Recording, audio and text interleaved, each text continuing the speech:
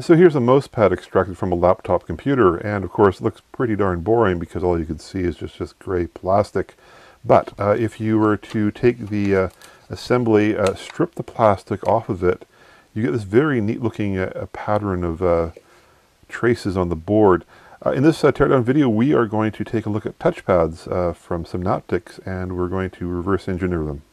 Okay, so here is the circuit board. It's golden in color because, well, it's gold plated. You can see a series of diamonds, and what's going on there is that there's rows and columns.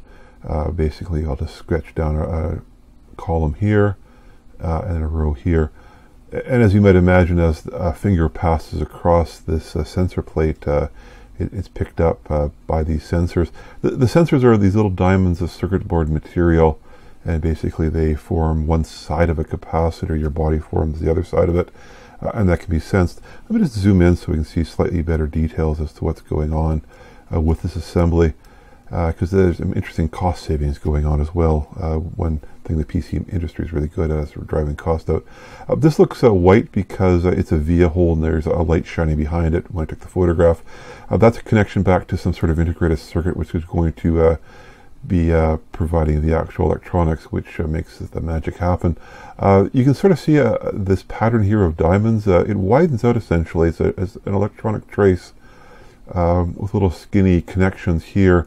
The reason it's big here is it's trying to create as much area as possible, and of course that forms a series of rows along the array.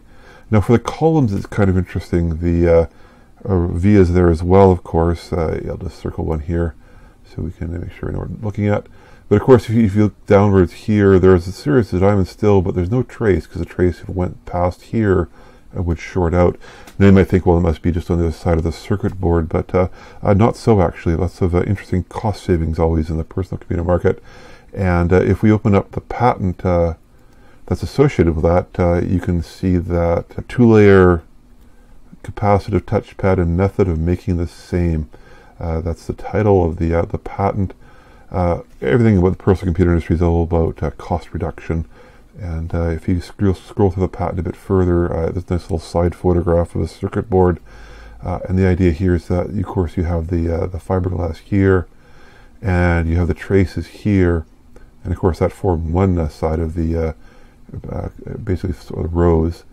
And then that plastic material was embedded with a conductive ink, probably, or some sort of conductive material, and that actually formed the column. So very, very clever.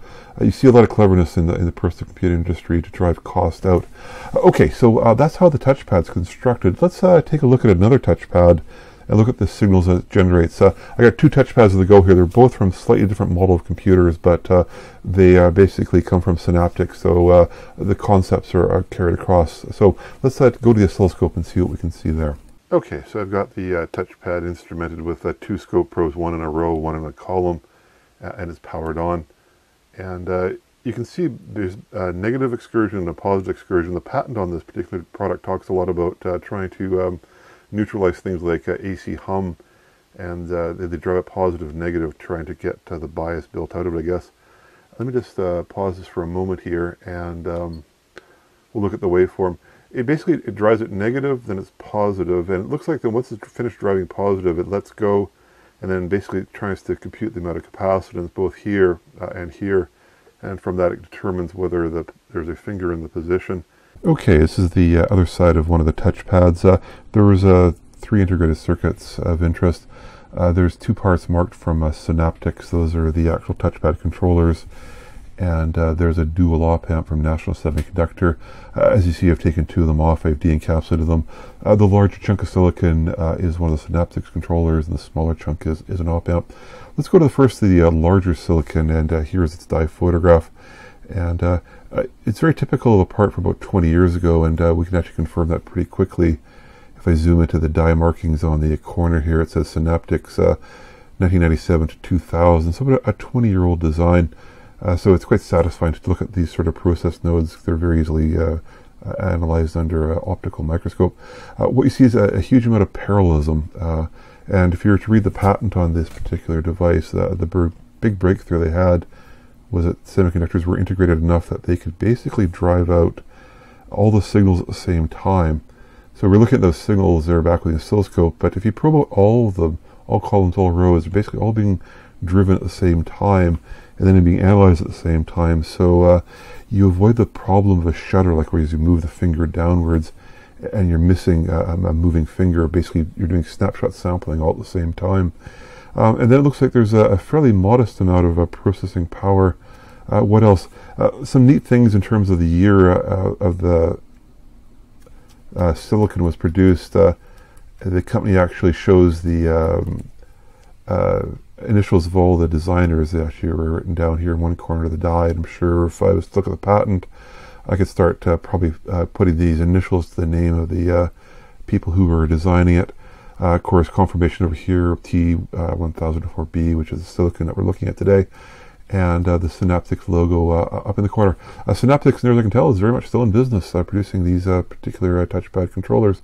And as always, I'll put this up on my blog. If you take a look at it, you can zoom into it. It's quite a large file. And what else do we have here? Let's go to the other one. That's a dual op-amp from National Semiconductor, a much smaller device, and I'm not entirely sure why they actually needed a dual semiconductor, but a dual op-amp, pardon me. You can see how small the actual op-amp function is. The outer ring here around it is all the I/O pads, so you get this era, I guess, of the I/O pads swamping the actual size of the transistors. But there's confirmation here in NSC's National Semiconductor 2000 LMC 824, which is the part number. And in here, of course, I believe this has a real CMOS look to it in my mind. I also put this op-amp up. So there you go. That was a touchpad from a laptop computer.